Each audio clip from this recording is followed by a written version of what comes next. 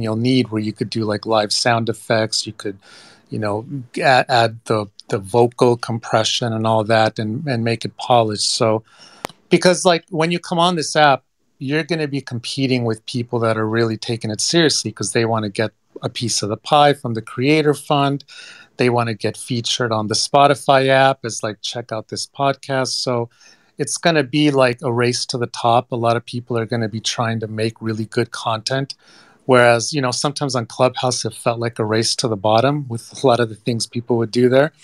So yeah, basically produce a show like that. I think I haven't run any rooms yet on Clubhouse. Like mostly what I do is hang out in rooms and like just make friendships there. But I think when I really focus on doing a show, I'm just going to do a podcast and do it here and produce it and like plan the guest, have a very small stage, kind of like a call-in radio show, have an interviewer, a co-host, a guest, maybe 2 guests. So it's 4 people on stage.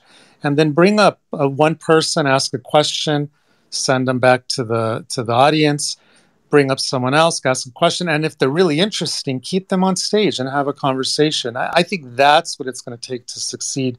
And the people that want to just kind of be like more community and have fun and be social, I still think Clubhouse is going to be the best place for that kind of environment. Those are my thoughts right now, but it's still early. So it remains. Yeah.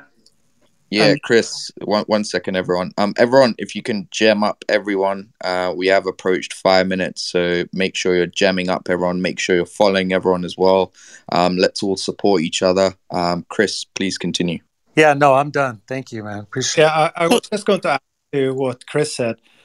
Club Deck app that is working on Clubhouse right now is very likely to be working on a Greenroom in a not too distant future, if it is at all possible, because Tyler Crowley is talking to them about that, and so that would be a suggestion if you're going to run things seriously. And there are a few other things that I agree with Chris about, that the syndication that Spotify can handle, and that we are on here extremely early. Like yesterday was less than 100,000 people that had signed up for an account here. You can get distribution if you have amazing material in ways that will likely be amazing. The other thing is that, like Chris said, if you have a backbone of great material, then you can have that on like podcast style. You can have it on YouTube, etc., but then running Ask Me Anything or Q&A things on here, where you download the audio file and then cut it up with the specific questions, then you would create massive more amounts of material content. However, the leverage you will get out of that will also depend on how big of interest, what the questions are about, and the quality of the answers, and what assistance you can give. This is Peter, and those are my thoughts. This is Jackie. And, Chris, you were speaking about the fact that, this app could lean more towards more produced types of content and shows. And what really does excite me about it, exactly what you had to say, is that my broadcasting career started for 20 years in radio. And so not only in, working on radio, but I was a program director and working in programming. So for me, I'm just like, absolutely I've always said, radio, for those of us who get into radio, it always stays in your blood no matter what you do. And I've got my Roadcaster, I've got my mic setups, I've got all the different things ready to go. And my husband laughed because when I got onto Clubhouse a couple months ago and I got everything set up, he's like, my goodness, he goes, it's like you got a radio station in here. And I go, and we have to have the right equipment.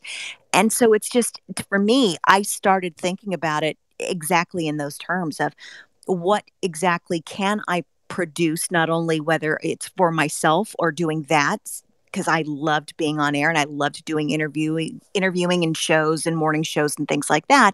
But I really loved developing talent at the same time. So it's like I was already thinking of several people. I'm like, oh my goodness, they would be great for a show, or this person would be great for that content. So yeah, I've been thinking in terms of that as well. But just the whole idea of the fact that you're going to be able to get this, great quality audio directly from them is just such an immense help right out of the gate to really get so many people started if they aren't already podcasting. So, I mean, that's just been right there. It's already fabulous. So, this is Jackie. I'm done speaking. Hey, Jackie, this is Karen speaking. So nice to hear your voice. I would say that for me, I think this app, man, the possibilities are just incredible. I've said that all night long, that it's just totally incredible. And the reason why I say that is because it's endless. Now you can go all kind of directions because it's public. Clubhouse always felt like a caged bird. I never felt like I could really fly in the app the way I wanted to. But now here, I can do so much in so many different directions, and you can bring your guest right here with you. There's no friction, and that is why I think this is going to be incredible for anybody who sits down and really think out what they want to do and how they want to do it. It's going to be an incredible opportunity because there is no friction. There's no, oh, you got to get an invite first, or, oh, wait, there's nothing in between you and getting some of the top people to interview, because here's the other part of it. Because of the sweetness of Clubhouse, you've met extraordinary people that you could interview, you could bring onto your actual podcast. It's just incredible. So I think Clubhouse has been helpful in terms of like finding your talent that you want to interview or you want to help get a show like you, Jackie. But at the same time, we've gotten all the people you need on Clubhouse. They're right there. You can ask Tim Story, hey, Tim Story, can I interview? Right in the middle of something that he's on Clubhouse, right? You can ask them right there and then come over here and create that whole experience and then now make it into a podcast and make it a visual podcast in my case. I just feel like this is like an endless opportunity. And then you can put all your merchandise, a click of a link. You can be interviewing someone. They can click in the chat. You have someone that can, help you and they put in the chat, here's the merchandise. Here's the course. Here's the whatever it is you want to present. And people can get it right away with no friction. Can I also ask a question, guys? Oh. I've already got an idea for you for a show too, Miss Karen. Okay, I'm done. This is Jackie. Wait, can you tell us so that we could steal it? Thank you. Anthony, you're not going to be the person I'm going to tell. Anthony, you are hilarious. I love it. Is the chat broken? Yeah, the chat. I can't. You might need to do airplane mode. So if the chat is lagging, there's a hack called that you do with airplane mode. So you go on your airplane mode, you toggle it on for like 1 to 2 seconds, and then toggle it off, and then the app will reappear, and it'll like kind of do a reset on the whole app. So even if will it kick me out of the room, Kylie? No, it will not. It will not. Just do it for 1 to 2 seconds. Like toggle it on, 1, 2, toggle it off. I've done it like 80 times already. Can everyone just check out Kimmy's feet and give us some more gems, please? I'll wait, guys. I need more gems. Kimmy, I just gemmed you up. I think you're gem worthy. I think you're just a gem in general, and your feet are gems. Can you please send more? Thank you. Can I add something? No, please do. Absolutely not. This platform is only for listening. I'm just joking. No, okay. Thanks. I think it was Chris, right? Anyhow, based on Sumit initial comment, I think you're spot on. I mean, in terms of the analogy of the gold mining and the shovels, all right. In my opinion, I think you can actually connect the two, and this also goes back to the different podcast, let's say, topics and or podcast creator, etc.